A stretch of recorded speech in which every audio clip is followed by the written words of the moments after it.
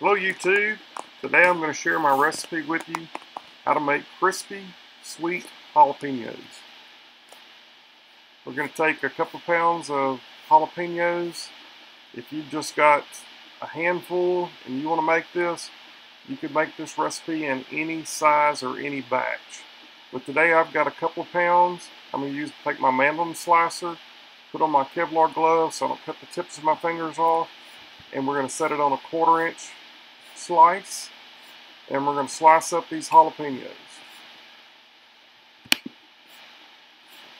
After we get all these jalapenos sliced up, they're going to be soaked in a lime solution. This lime solution is what crisps them up. They're going to need to soak in the lime solution overnight or 12 hours.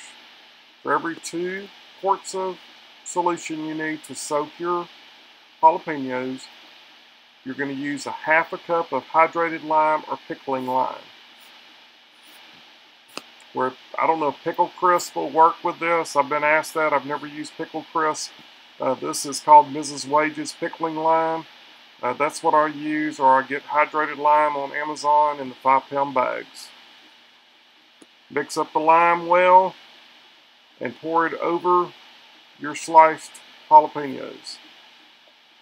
After you get these soaked, or you allow them to soak for 12 hours, you're going to rinse them well. So take a few out of the bowl at a time, or your container at a time, and rinse them in cool water. Because the next process is they need to sit in a bath of ice water for 3 hours. So you're going to, after you soak them in the lime solution for 12 hours, you're going to rinse them well, and then you're going to soak them in an ice bath.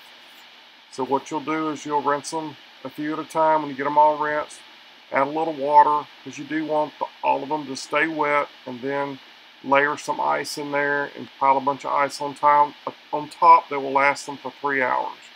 When you're doing pickling, you need to use either food grade plastic or stainless. You can use enamel as long as there are no cracks in the enamel. We're going to place a plate on top that'll fit in the bowl, so it keeps them submerged in the lime solution for the 12-hour time period. So they've soaked in the lime. Now we've got them rinsed well, and we're going to add our ice bath. After the ice bath is done, you'll drain off all the water, take all the ice cubes out. If there's any left on top, remove them out of there, because you don't want any water in your pickling solution. Okay, for every cup of vinegar that you use, you're going to add a cup of sugar. This is what makes the sweet syrup in with the jalapenos. I actually had a quart left over from the last time I made them, so I'm going to reuse part of that quart that I had left over. I had some left over, so I just went ahead and canned it. A lot of people use this for marinade over meats and things like that. So if you want to make a little extra, make some extra using a marinade. But whatever you have left over, you can can it just like you're doing the jalapenos. Put a lid on it, tighten it down, put it in the cabinet, take it back out next time you make them. That way you're not wasting any vinegar and sugar. We are going to put it on the stove and heat it. We're going to bring our vinegar to a boil before we add our jalapenos to the vinegar solution. You do want to make sure that you've got this completely melted. So since my other is already melted, I'm going to take the time to melt the sugar in the vinegar before I add my other quart. That's probably what would be considered about a gallon-sized container of sliced jalapenos. And you probably think that doesn't sound like enough juice, but it actually is. I actually had about 10 ounces left over. This is what I had left over from the last time. I use a sugar called Merino's all-natural sugar, so it doesn't stay as clear. So if you want your juice to be clear, that's fine. Go ahead and use regular white sugar, but I use an all-natural sugar that hasn't been processed. We're going to bring this to a rolling boil before we add our jalapenos to it. Okay, we've got it at a boil. Now we're going to dump our jalapenos in. We're going to bring it back up. When it comes back up to a rolling boil similar to this, we're going to cook it an additional 5 minutes. You'll be able to see that when they're cooked, because they'll actually change from this bright green to a darker, duller green color.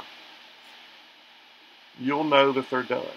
I did rake all the seeds that were in the bottom. I did rake them over into the juice because I want these to be a little bit hotter than my last ones.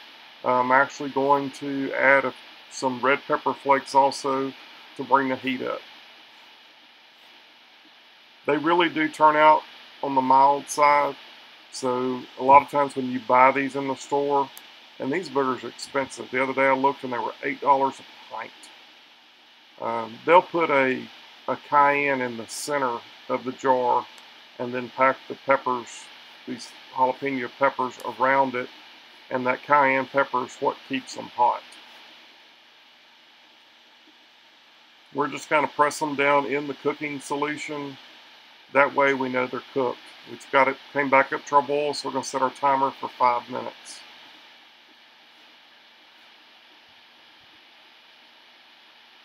I've cut them down a little bit because I don't want my pot to boil over. That would be a mess to have to clean up vinegar and sugar. I will list a recipe below that you can go by. It's going to list things in quantities, probably doing what would be about a pound at a time. It's really super easy. It's not rocket science. So you just make up however much of the lime water that you think you need. Make up the minimum amount of the vinegar solution that you need.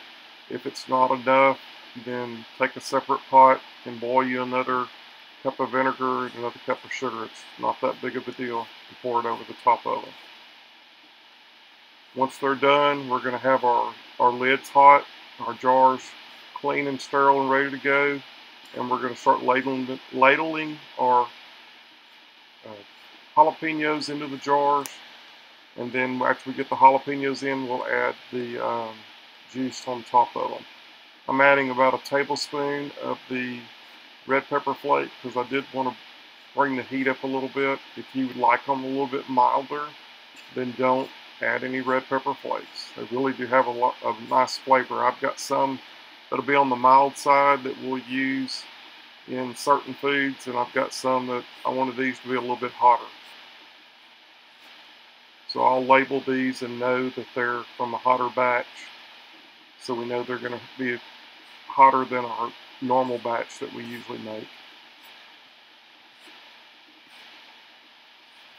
They do need to cook the full 5 minutes after you bring them back up to a full boil, but you'll be able to tell they're done because you're going to see them actually change colors in front of you. So once that color changes, then you've got about 2 or 3 minutes.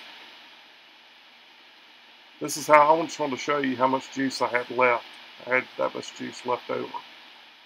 Like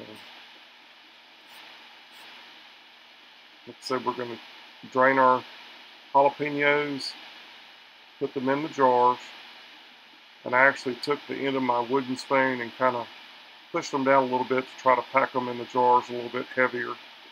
That's probably why I had so much leftover juice. But you do want to try to fit as much as you can in each jar that you make. It's just less jars that you use and less juice that you actually need. Like I said, we're going to fill them, pack them down a little bit, add the juice on top, leaving a 1/2 inch headspace. Put on our hot lid and ring, and you're going to tighten it down as tight as you can do it by hand. This is going to seal your jar. And you do want to use, like I said, the hot boiling solution as you're putting in the jar, so be careful. Have a hot holder handy, something that if you need to grab the jar to tighten it up that you can use that will keep you from burning yourself, because they do get hot pretty quick, the jars do.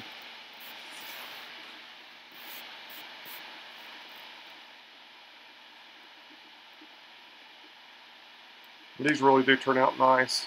I actually figured out how to make these about 5 or 6 years back, and actually found a jar of some of the first ones I had made that was like 5 years old, and they were still good and just as crispy as they were the day that I'd made them. This isn't a real sugary solution. So if you want them really syrupy, you could probably add an extra half a cup of sugar for each cup of vinegar, but they're sweet enough. We left a 1/2 inch headspace. We're going to add our hot ring and lid to the jar. Then we took a pot holder and grabbed it from the bottom and tightened it down as tight as we could. And this is what they look like when you're done. They really do turn out nice. I hope you enjoy the recipe. If you haven't joined our channel, do so by subscribing. Click on the little notifications bell. And don't forget to check the like sign on the video. That helps us out also. Do the little notifications bell, then you get notifications when any new videos that we post come out. This is the Pressured Prepper, and I'm out.